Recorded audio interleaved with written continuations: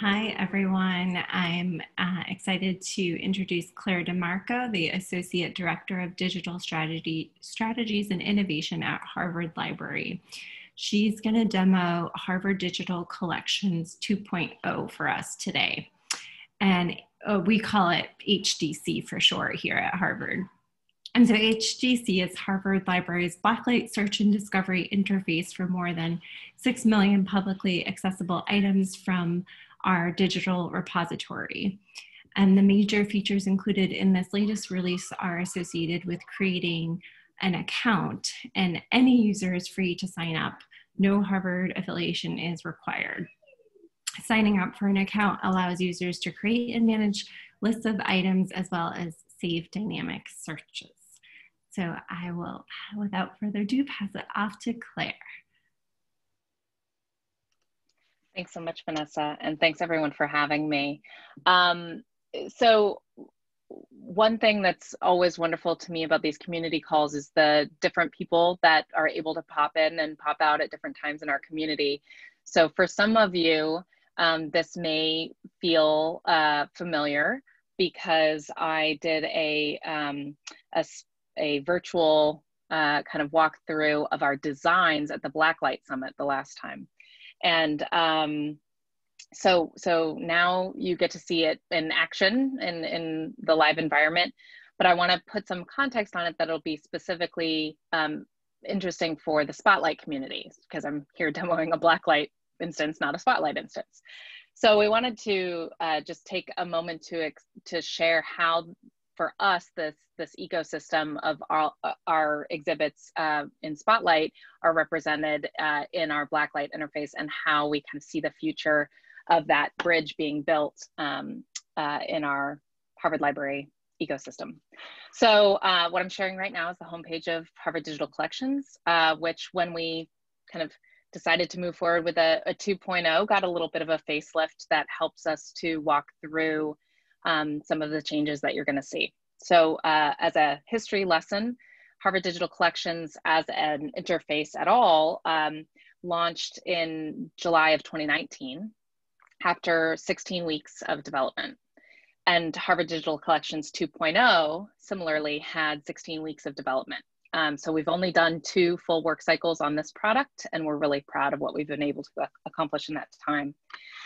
What we found after we launched version 1.0 was the opportunity to then ask people from this basic interface, what more would you like to do? And we also had an eye on all of the Blacklight features that we weren't including in our kind of initial release because it was very customized. So for our Blacklight installation, we're not actually running a separate Blacklight Solar. This is calling through an API to our library cloud, which Vanessa has presented on in previous Spotlight calls. Maybe when we post this on the YouTube channel, we can put a link to Vanessa's earlier library cloud calls to explain that relationship a bit more.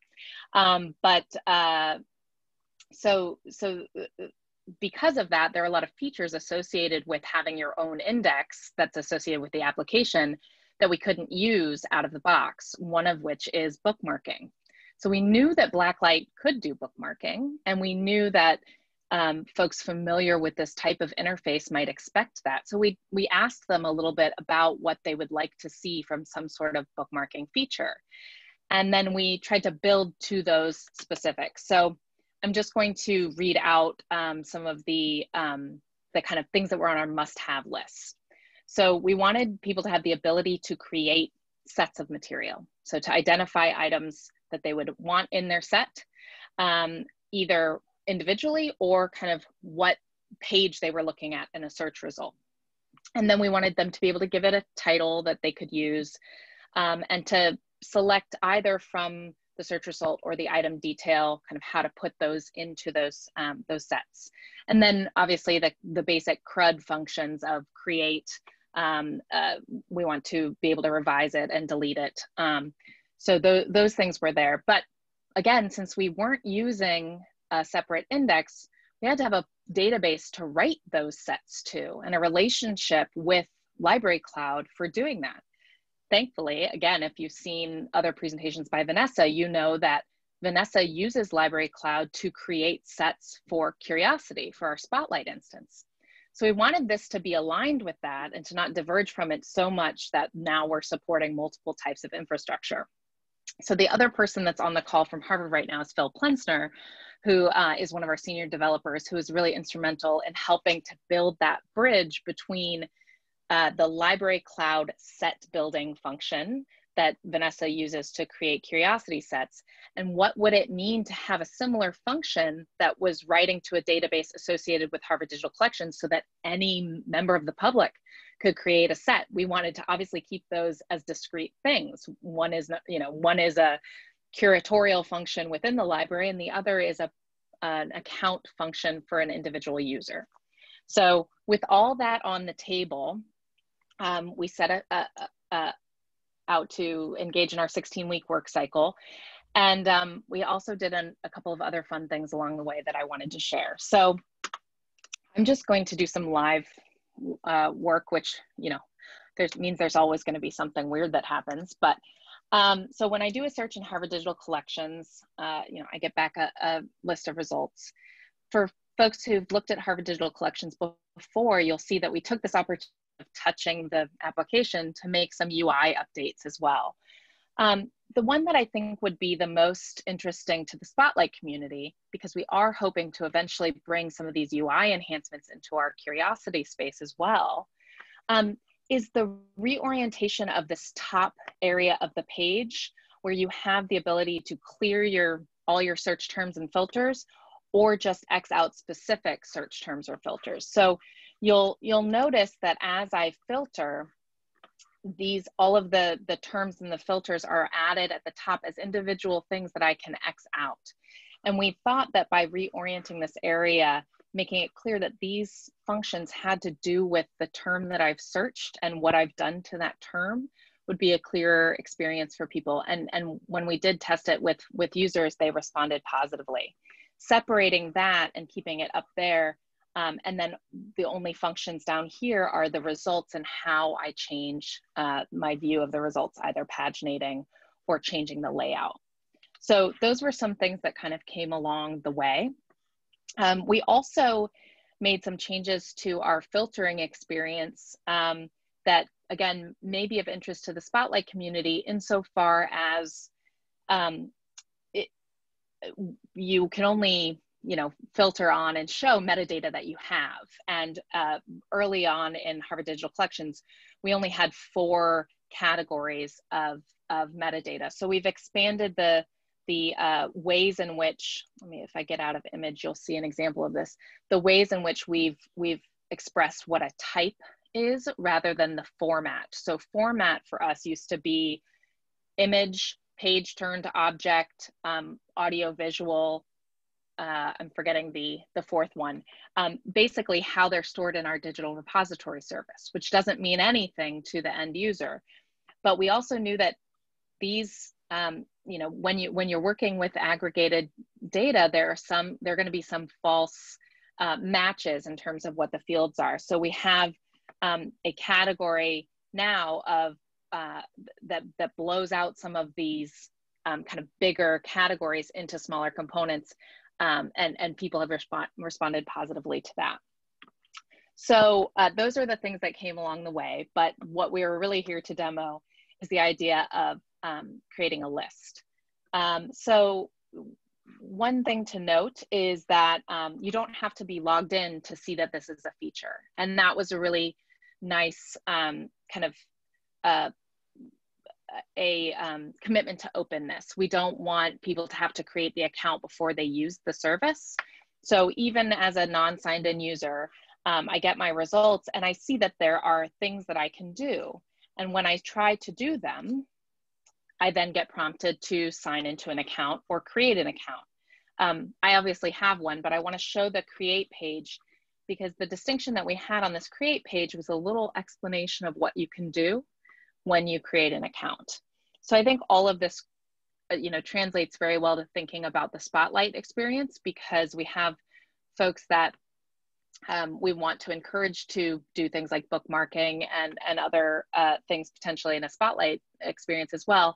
And it's always tough to communicate to users when you introduce a feature, how they first get to it. So we had to, you know, account for all the front doors. So like I said, I've already created an account. So I'm going to log in. And now that I'm logged in, I get a modal from what I had clicked before that allows me to add this item to a list. And it gives me the thumbnail again, a little bit of information about the item, and then I can add it to existing lists that I have, or I can create a new list. And so when I create a new list, I add the item and it says this item has been added to your list.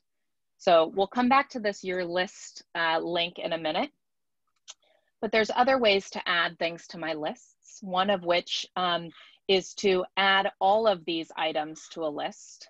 So if I click all of these, it says you're adding 12 items to a list. Those are the 12 items that were shown on that search results page. So I say, oh, look, it remembers that waterfalls was the last list I was adding to.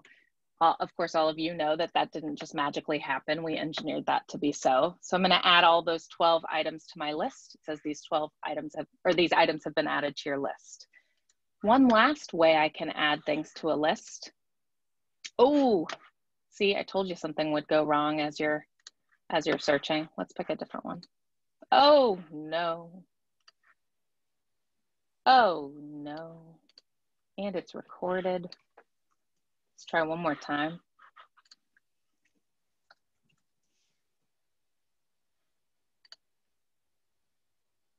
Okay, sorry about that. We'll log the bug. The other way to add items to a list is that when you get to a search result and you're looking at the tools and related link box, all the things that you can do, you can download this item in multiple resolutions. You can get a permanent link to this page. You can go over and see this record in our image catalog. You can learn a little bit about IIIF here, copy the manifest link to put it in a viewer if you don't, if you already know what that means, or learn more about IIIF if you don't. But let's just say we want to add it to the list. Again, I'm going to add it to waterfalls. Now, you may be thinking, but Claire, oh, Alexa wants to put waterfalls on my shopping list. Interesting. You may be thinking, but Claire, you've added the same item 3 times. And the reason for that is we want people to be able to add an item to multiple lists. And we know that if they meant to add this to the list in any of those, the versions of the ways that I'm showing you, you can do that. Once they go over to their list via this your list link, they're only going to see it there the one time, but that's what they meant to do. So we have, remember those 12 items should all be in here. And there are a couple of things I can do from this page now of my list. I can change the name of what I'm calling this. I could take individual items out of my list by deleting them. I can go through and click on any of these individual items and go to the item detail page. And I know that the last time that I updated this list was today. So this is kind of the information that someone would have when they come to this page. Now this page exists as part of my account. So we introduced the concept of the breadcrumb here so that people understand where they can find more information about the things that are personal to them. So there are 2 ways to get to this. One is by following back the breadcrumbs. The other is this My Account link in the upper right. So at My Account, I can review and manage my lists. I can also see any saved searches. That's a black light out of the box feature. Or I can manage my account, change my password or username. I can also save any of my recent searches to my saved searches, or delete my search history completely. Now, the one thing, and I'm going through this quickly, I understand, but I want to leave time for questions. The one thing that we had on the wish list for this work cycle that we didn't get to complete is the idea of when I'm on my list, having a button that says export. And the option that we think is most useful for people in exporting would be to export either in just a CSV format that they could use for harvesting into some other exhibit site like Spotlight, or to use in Omeka, or to share with a student list, maybe pull things into Canvas, any place where a CSV could be recognized. The other thing that we've thought about is just JSON with the IIIF manifest links for all the items, so that you could bring all 12 items over to a Mirador viewer, for example. So the CSV version is in kind of in the development branch of Library Cloud, and being worked on as our next step that we hope to complete. We had some infrastructure work that we've slotted in between, some rebuilding our IIIF architecture that's happening right now. But my hope is that that button will be there very soon. And the story that I have about that is the very first piece of feedback that we got from a user was a library school instructor at Simmons here in Boston, saying that she wanted to share a list with her students. And so we were excited to see that we had indeed responded to initial user research, then were kind of reinforced by user research saying you're on the right track. The nice thing about my interaction with that user was that I had the opportunity to ask her kind of, well, what is it that you would want to do? How would you want to share? Because we have some ideas of what we're capable of doing with sharing, but if she had said, like, I want to tweet it out, that's not something that we were going to be able to support with our next release. So it was really interesting to hear kind of her ideas for sharing, which she said, oh, I just went and grabbed each of those URLs and put them in a spreadsheet, which is a great solve for what she needed at the time. And so we're happy to know that we're kind of in the right ballpark as far as our users are concerned. So we don't have another active work cycle on this product planned in the fiscal year. But what I do hope that we will be able to do is introduce a lot of the changes that we made in terms of the interface on Harvard Digital Collections over to Curiosity, our Spotlight interface, so that those two things are in sync. For those of you who hadn't seen this before, again, one of the ways to get to Curiosity from Harvard Digital Collections is when you're trying to filter down and get more curated information, well, here's a whole set of curated collections that you can look at. Also, if you get to something that is in a Curiosity collection, there's a link on that tools and related links over to the Curiosity collection where that image appears. So hopefully these will continue to be products in sync, and we are excited to continue working on them and to continue getting feedback from users. So I encourage you all to create accounts, use the feature, test the boundaries of it as we saw with the bug today, and let us know what you think. Happy to answer any questions.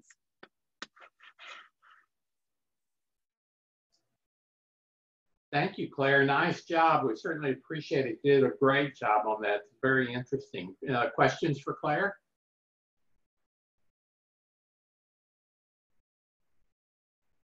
Okay, and I will just ask then this, once again, this is coming out of the Harvard Library Cloud. Was it difficult to get the links to Curiosity in there? Claire, how did you get that functionality integrated in to this interface? Well, the great news is Vanessa had the foresight when thinking about developing Curiosity as a service to make sure that every item that is added to a Curiosity collection, there's a link in the Library Cloud record that we call the Object in Context link. So if it appears in a Curiosity collection, there's a dedicated link there. If it appears in the Harvard Art Museum, there's a link to the Harvard Art Museum. And when it appears here, there's a link to this site as well. So the nice thing is the kind of linking aspect is a core function of the library cloud record. Great. Claire, I have a question. So as it stands at this moment,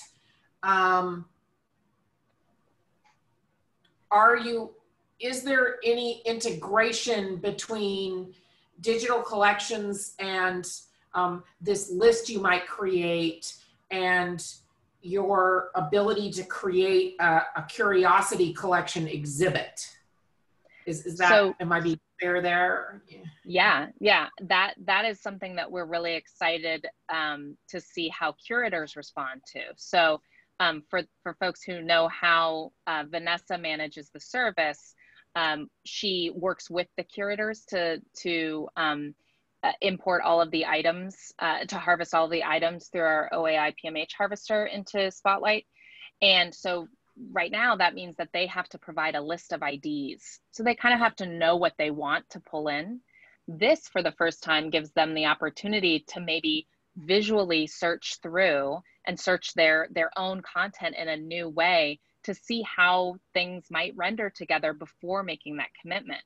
And so they might be able to, and we're hoping that they see kind of visual connections between items that when they're just thinking about their catalog records, they're not aware of, to then pull those things together. And our hope then, because we built this infrastructure in common, is that once we get the export function, the export can feed right into Vanessa's import. We still want to have Vanessa as that middle layer, because we don't open up our curiosity service so that curators are making their own collections or their own exhibits. They can edit them once they're created, but they don't actually make new ones.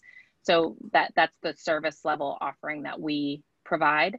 But I think it'll make Vanessa's role of intake a lot easier, because people will have kind of investigated what's there. And I'll share one kind of interesting side note, which is we've had some inquiries from one of our largest collections in the traditional library sense, not a digital collection.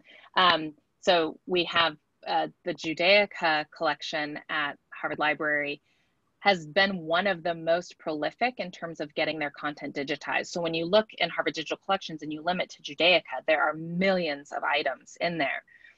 But they've been precluded from kind of doing a lot with curiosity because they have so much. And so it's been hard for them to slice down and decide how they want to set up exhibits. And so we're really hoping that now that they can search within kind of the things that have been digitized and really get the scale and the scope of what's in there, they can come up with some really interesting collections to build out with Vanessa. Thank you. I do see that David has a question for you in the chat. Maybe Mike, should we just take that one and then we'll stop this recording after Clara answers this question here? Yeah, so that is a really interesting question about what's in a user's list. We are not it would not be easily mineable for us to kind of use for analysis purposes, and we would definitely want to let people know if we were planning on doing that. I think that there are other mechanisms that I would prefer to incorporate, such as feedback surveys, maybe a little pop-up on the site to get feedback from people who are using the feature. Tell us more about this. But for right now, it's private, not only to each individual, but it's not something that at a service level we're monitoring at all. Very good. Okay, I'm going to stop the recording.